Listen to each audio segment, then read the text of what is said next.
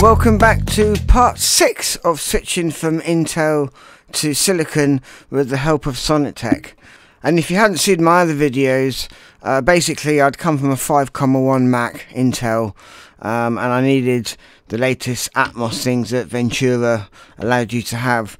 So I needed to make the switch to M1. And with all my legacy equipment, without the help of these docks, it would be pretty much impossible.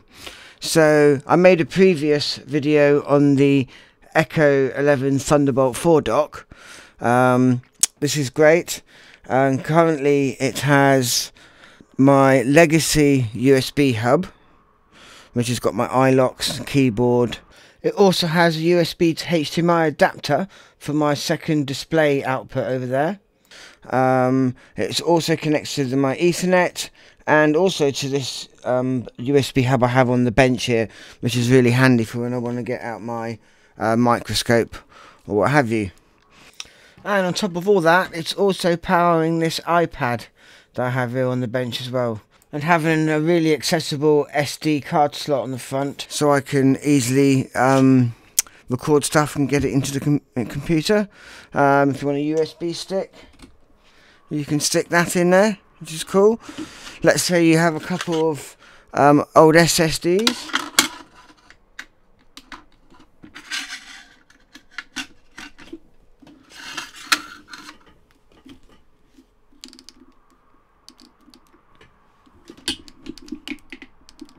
Or say you needed to charge your AirPods. You can charge your AirPods. And if you really want to, you can even plug your phone in for file transfers, and it's even charging the phone. So much you can do with this stuff. It's really quite incredible. But this video is really dedicated to the NVMe Thunderbolt dock. So inside here I have two NVMe drives. Each of them is 2 terabytes, giving me 4 terabytes in total. But each stick I have made a 500 gig partition and a 1.5 terabyte partition. So the laptop is 500 gig, and then I have a 500 gig partition on each of the 2 NVMe drives. So the idea is that I'm using a program called SuperDuper to clone this hard drive on the laptop to one of the 500 gig partitions on here, and when I'm at home in the studio, I am actually booting from the Sonnettech NVMe drive, and that way I'm not wearing out the hard drive built into the computer. And also I then have multiple backups of my operating system, because there'll be one on the laptop and then one on each of the NVMe drives in the Echo Dual NVMe Thunderbolt dock. Sure, that's quite a lot to get through, but I'm sure you can see the importance of being able to back up your operating system, because if anything happened to the laptop, then I could just replace it with a Mac Mini, plug into the docks, and then you're straight off again. No problem at all. So if any of that interests you and you want to see how I did it, then carry on watching the video. This is the Echo Dual NVMe Thunderbolt dock, which is quite an amazing bit of kit. Anyway, the first point of order is to install some drives, as that is his main job in life. So I have my anti-static wristband here because I don't want to mess anything up. This is connected to my ground earth, and excuse the noise in the background. Those motorbikes are quite crazy.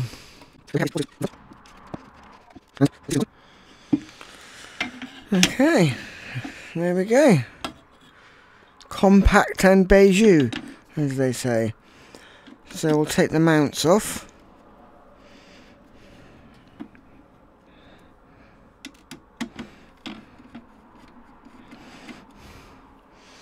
And hopefully I have bought the correct ones.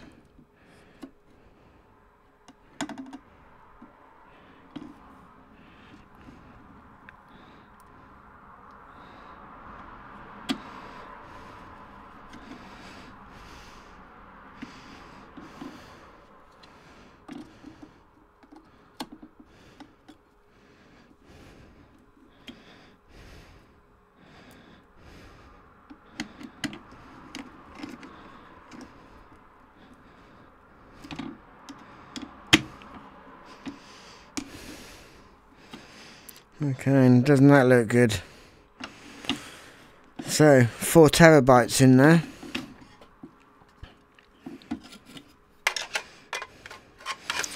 There is a fan, so it'll be interesting to see how loud that is. It's kind of one of the reasons why I bought the heat-sinked versions.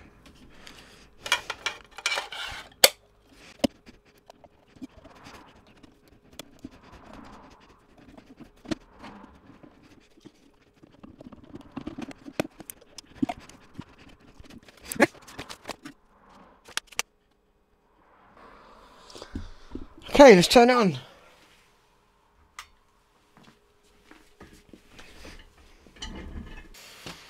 Okay, let's launch the disk utility monitor and see if, yeah, there we go. It sees them both. We might as well just erase them quickly. I'll leave the video running in real time so you can see how fast it takes to erase a 2 terabyte drive.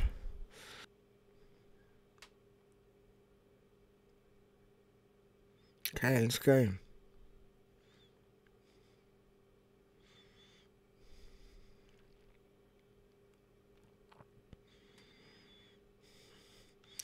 So I'll call this one A, and I'll call the other one B, and then we can keep track of everything. There we go. And we'll do the same to the second drive.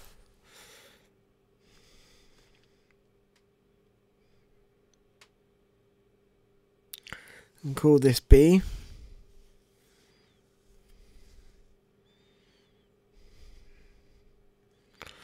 Then we should be easily be able to keep track of what's going on. There we go. So my plan is to do first of all a time machine backup, and to do that we're going to have to create a partition on each of these drives.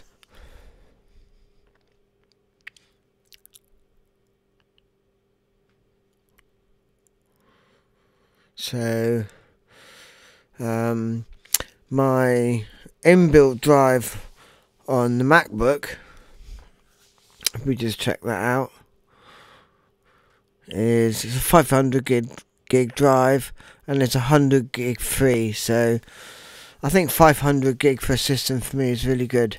So we're going to add a partition.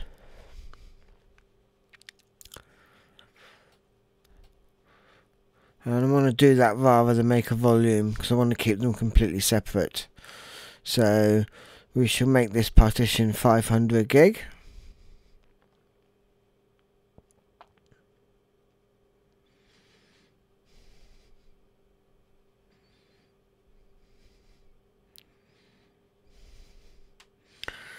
Okay, and then I guess we do the same to the other drive. That was the B drive we just did. And there's 500 gig there. So now we'll do the same to this one.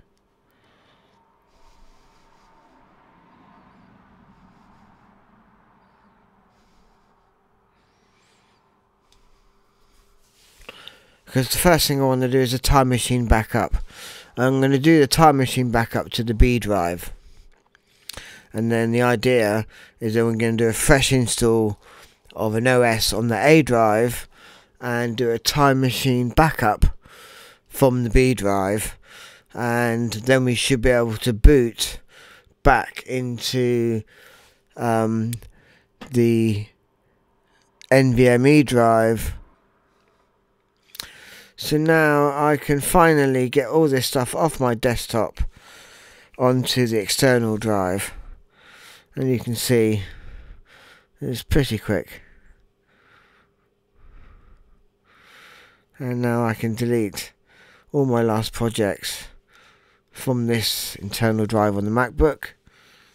Empty the bin. And I'm also going to just copy over everything from my downloads folder onto the NVMe drives. Just so that when we do the time machine backup, I don't have to back up this whole download folder.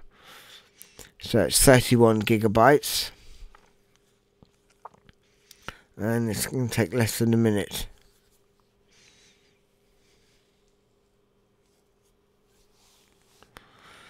And again, I'll leave this in real time so you can see the real life use of it.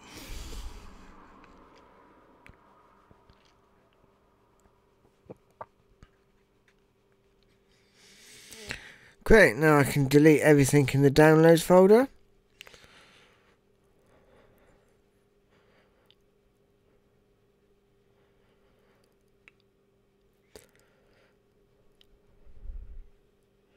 And now we can start a time machine backup. So I'm going to do this onto the B disk. And I don't want to encrypt it.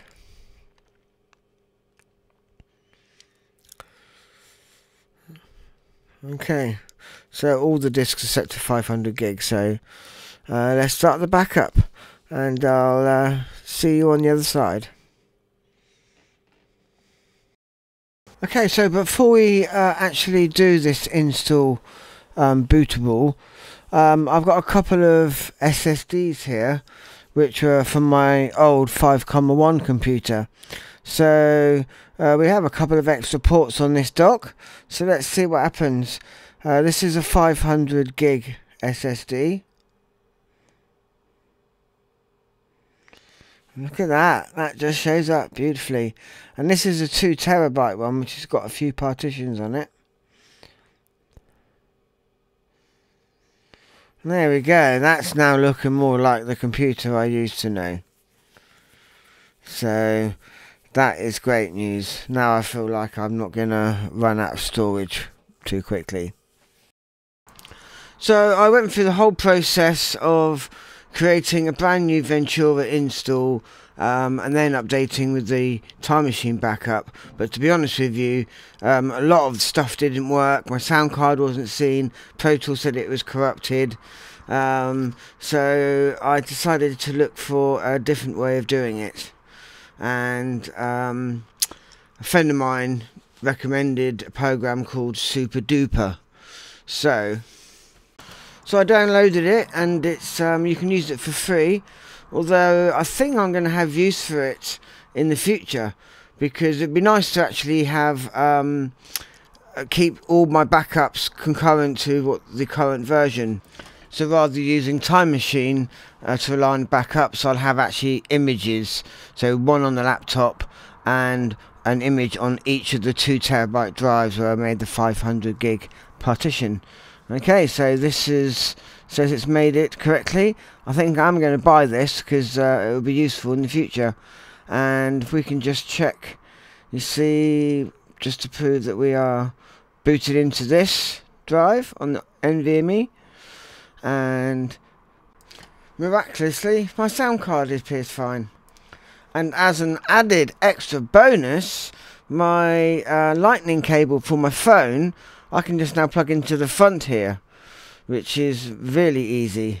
And that enables me to use the image capture app on the Mac, which is by far the quickest way to transfer files from the phone, because it's over the cable. So that's awesome.